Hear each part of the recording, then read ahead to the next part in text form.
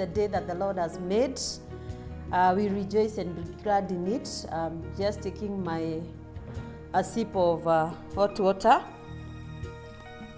as we continue with our 21-day prayers. And this morning, I want us to encourage ourselves. In the book of Luke, we are reading from the book of Luke, chapter 11, that is verses 21 and 22. The Bible says that when a strong man, fully armed, guards his own house, his possessions, and are safe. But when someone stronger attacks and overpowers him, he takes away the armor in which the man trusted and divides up his plunder. We'll also be looking on the book of Ephesians chapter 6 verses 11, but I want to have an emphasis that this is the time that we are set to overcome and overpower the strong man. The strong man is our enemy, and we know that we are in a spiritual warfare. What do we mean by overpower? This is to defeat or gain control over someone or something. Overcome, to conquer or to defeat the enemy, to prevail over. We look upon these two words, strong and stronger. One, stronger is someone, when talking over someone who is physically powerful and able to. But stronger, this is a comparative of strong. Like now, if we say that sometimes you go to the doctor and he tells you that I'm going to give you a more stronger medicine that you had. So that one means this medicine will be more effective. In the book of Ephesians chapter 6, this one encourages us to be strong in the Lord, that we have to be strong in the Lord. And especially this time, we have to be strong in the Lord. We have to be empowered. And the more we know about the Lord, the more we value our Savior and the stronger we will be. Secondly, we should put on the full armor of God. The spiritual body armor will equip the soldier so that he can stand firm in the fight. Number 3, the spiritual warfare. Paul explains the power of God is necessary because the wiles of the devil involve the spiritual host of the wickedness. And verses 12 emphasizes on how we wrestle. The battle is as real as the devil is himself. He is an accuser, he is our enemy, and he's an enemy of God and also an enemy of man. He is the prince of the air and he's the ruler of this world. We need God to overcome and overpower the enemy. When we read from the book of Zechariah chapter 4 verses 6, the word of the Lord to Zerubbabel, not by might, nor by power, but by the Spirit, says the Lord. When we go to the book of Hebrews chapter 4 verses 16, let us then approach God's throne of grace with confidence so that we may receive mercy and find grace in the time of need.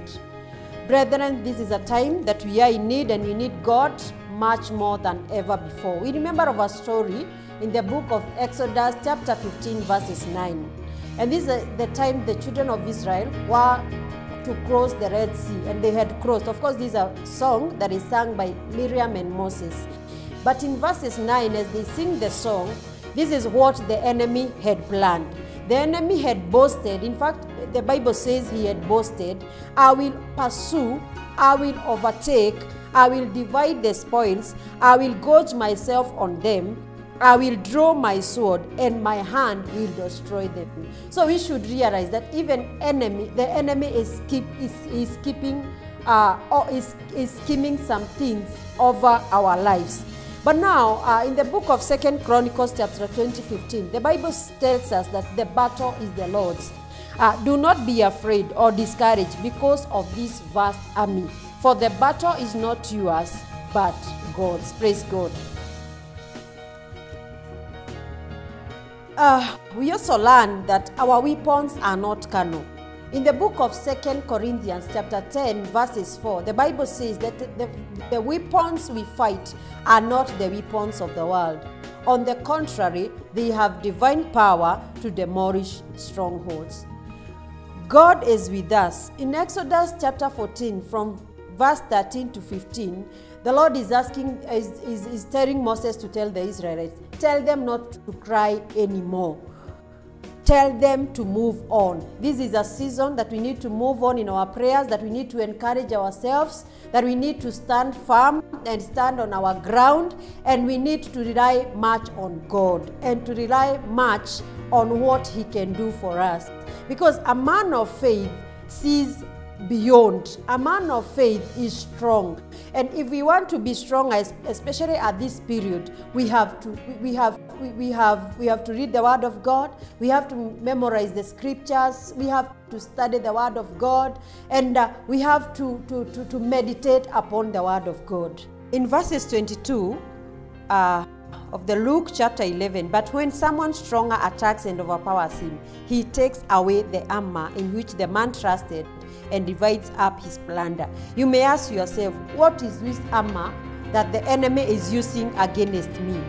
The enemy's armor is anything that he trusts in to defeat you in battle, to cause doubt or disbelief, especially this time that we are in prayer. Satan is after your faith. Nothing is more humanly destructive to the domain of darkness than a faith-filled Christian.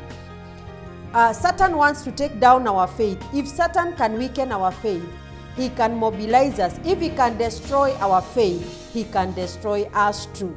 What do we mean by to plunder? This is to take back anything stolen from you or obtained legally. This is our time that we fight this battle and we win the battle, that we be stronger and get into the house and get what belongs to us. Whatever the devil has stolen, he could have stolen our businesses, he could have stolen our jobs, he could have stolen our people, and our people are held up in drugs and so many things. And I want to encourage brethren that nothing shall be impossible with our God. Everything is possible. I want us to pray and believe God as we pray together today that our God is faithful. He is going to do great things that we cannot think or imagine. Let's believe and pray. Everlasting God, in the name that is above other names, we come in your presence, O God. Thank you for teaching us this morning that, Lord, we are in a warfare and we are not alone, that it is not by might nor by power, but it's by the Spirit. We are praying that, Lord, you may help us, that, Lord, we may overcome and we may overpower our enemy. Even the disappointments that we may feel at this time, this could be the tricks of the enemy, but, Lord, we are praying that you help us, Jehovah Father.